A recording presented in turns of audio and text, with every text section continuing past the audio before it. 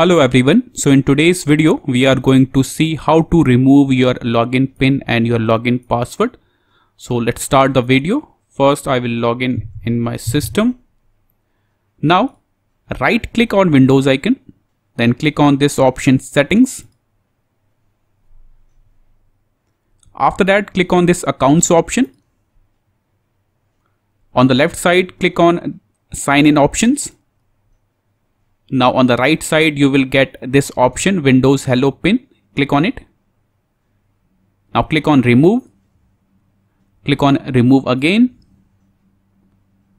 Now you have to enter your password to remove the pin, the login pin.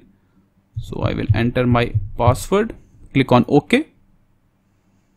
That's it. So this is how you can remove your login pin. After that, to remove your password, click on this password option. Now click on change. Now first you have to enter your current password.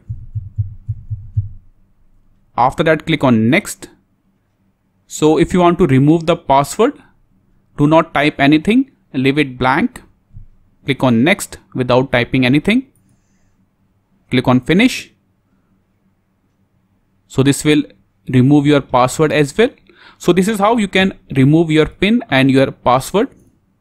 This is all for the video. Thank you.